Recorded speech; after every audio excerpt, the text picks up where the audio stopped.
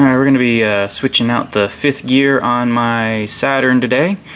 This set right here, I believe, is a 605 ratio gear set from a 95 SL2 that I found in the junkyard. It was a bear to get out. Didn't even have my crowbar with me that day, so it took a little while. I pretty much got everything out of it. Pulled both lock nuts. Also got the retaining pen, and also brought this with it just in case. What you're going to need along with this 5th gear set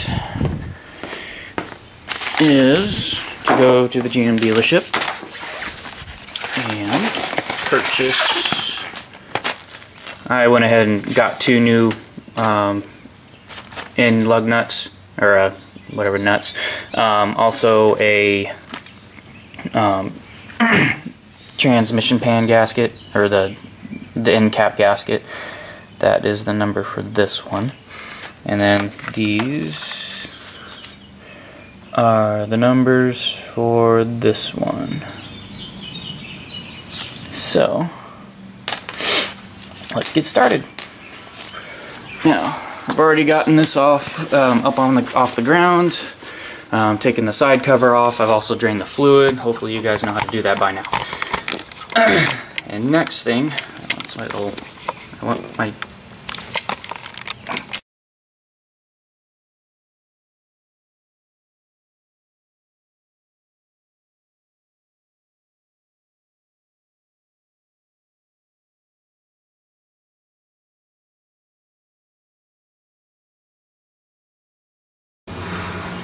Okay, to remove the gears, first things first, let me find my little screwdriver. I'm going to remove this little clip here. Just push it all the way around until it gets here. I'm actually going to do something and just pull straight out from underneath.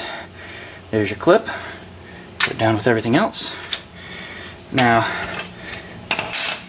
best thing to use when you're removing these is one of those electronic impacts, or just a standard air impact wrench. I did not have that. I've already pre-loosened these. They're going to be pretty tight for doing this with all hand tools. So go ahead and remove both bolts, or at least for right now. Loosen them up as far as you can. There's the first one. Second one. Had this one done. I guess not. Oh, there it goes.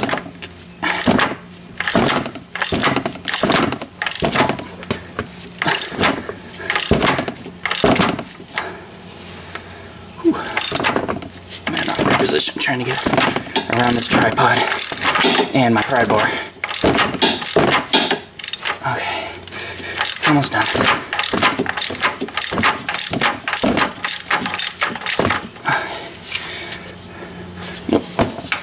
This.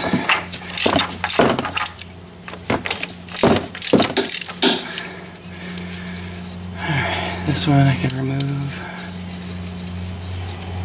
Okay. This one I can remove. Alright. Now, try to take everything off as an assembly. Just be able to pop everything off here. Okay.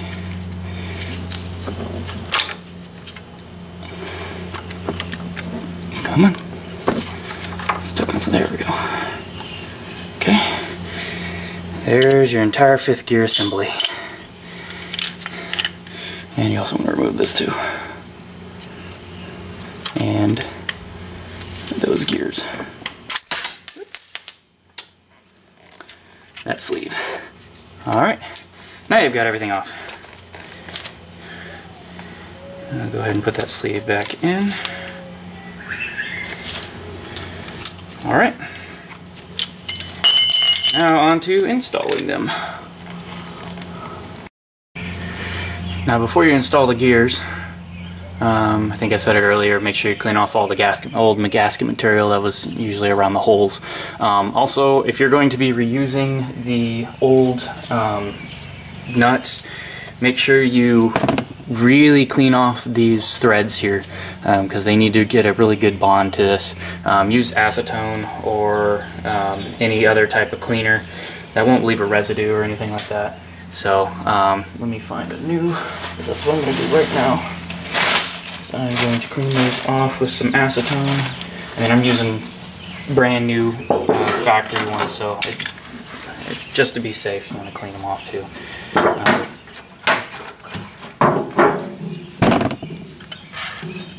So you try to get as much of the transmission fluid off it as possible, and whatever residue, whatever stuff that's left on them from you messing around with the gasket.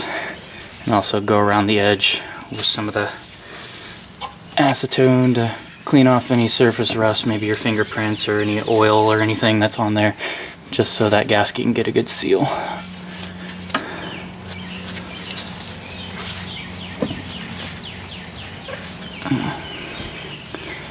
And do both of them.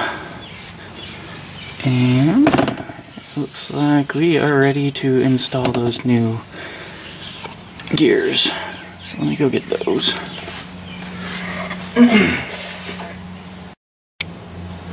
Alright, so now we're going to install the gears. There's an inner race that I've pre-installed along with that spacer in the back.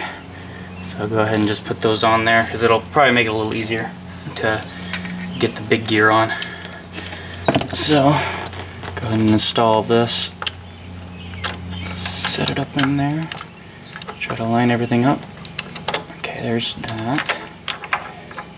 And then just turn until that one lines,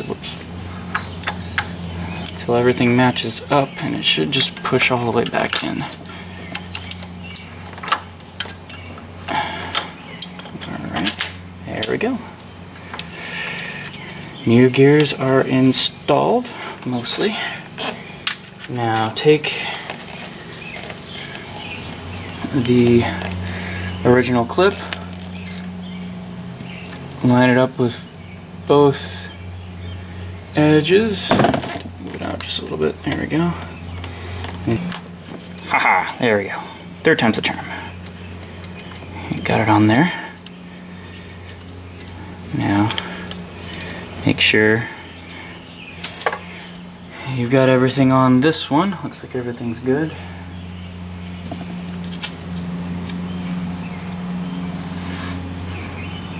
Alright, now we gotta put the nuts back on. So, take those, for me at least, take the new ones. And just start them by hand.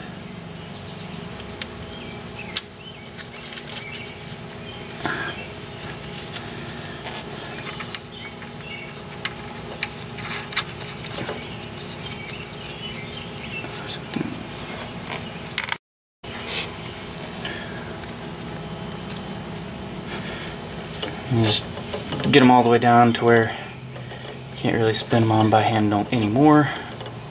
It just means the threads are, you've got all the threads accounted for, you're not cross-threading it at all. Okay, now, probably gonna have to reposition this with my big half-inch, there it is. Go ahead and just snug these down for right now.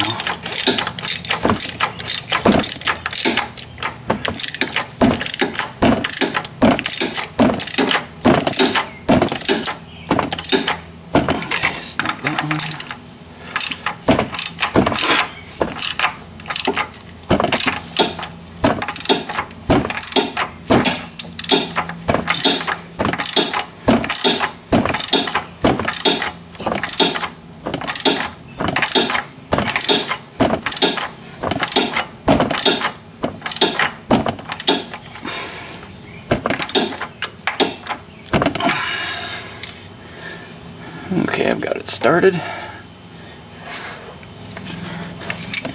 The thing you really want to make sure is you're going to want to torque these down. From what I've been reading, 111 foot-pounds. Once I can, I'll move the camera out of the way so I can do that. But make sure you take care of that step, or else you might have catastrophic failure. So let me do that and I will be right back. We are almost done. Next thing we have to do is install the gasket. So, take your cover, devoid of useless old gasket. Make sure you also clean it again. I haven't done that yet, so clean it with some acetone or whatnot, whatever your favorite cleaner is, just to get a little bit of oil residue off of there.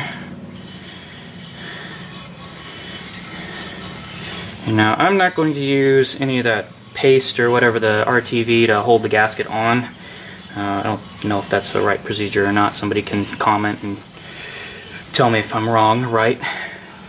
But the next thing we're going to do, what I'm going to do, is we're going to put the screws in on the top at least, just to get us started, and also to keep the gasket in place. So let me clean off one or two of these screws here on the top. See right there on my leg. Don't want to get it all dirty again once I've cleaned them all off. Okay, so it goes like this. So I'll just stick 2 screws through, and we'll take the gasket and we will fold it over, make sure it fits snugly. There we go. Alright. Now, stick this back over. Oh, before I forget, you'll notice this right here. Make sure that is perpendicular or parallel to the ground. Basically because there's a metal block sits right here, and that's what that goes onto. That's what keeps that straight. And make sure everything's lined up correctly. Everything's good. Stick the cover back on.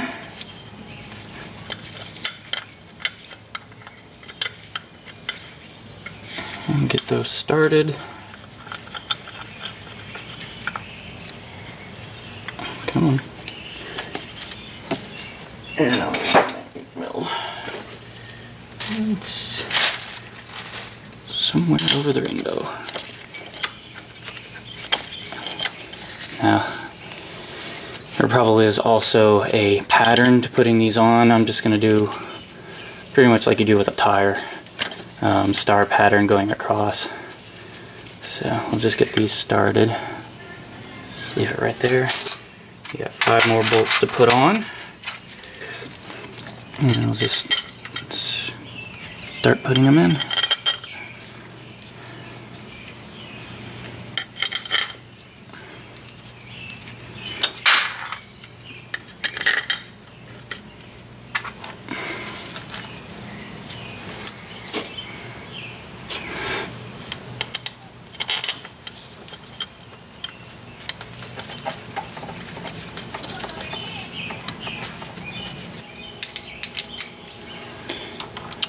I don't want to break these.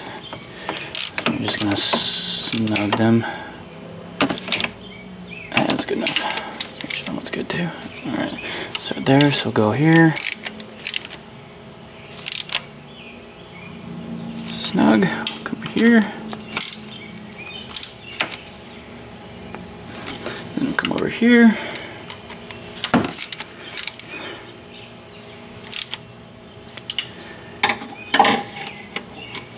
This one here, and I believe I didn't get this one, so this will be the last one. Okay, so one more time, just make sure they're all snug.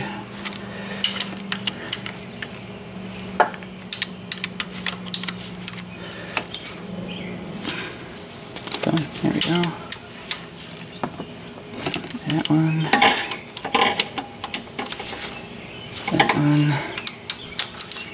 And there she wrote. And you're done. I hope this was helpful for you. At least for the gear part, all you have to do now is put in the fluid from what it looks like the fluid of choice for a lot of people, we'll back up, is this stuff. Especially for manuals. Apparently heavy duty trans end fluid, also if it works in a big old tractor trailer, it should work in a little car. After this, go ahead and put in, I believe it's 2.7 quarts. Drop it down, put your tire back on, drop it down, torque everything down, clean up, and then take it for a test drive, check for leaks. Hopefully this was helpful for you guys. And big old disclaimer, I am not a mechanic. I am not certified in any type of mechanical environment. Do this at your own risk, okay? Have a good day.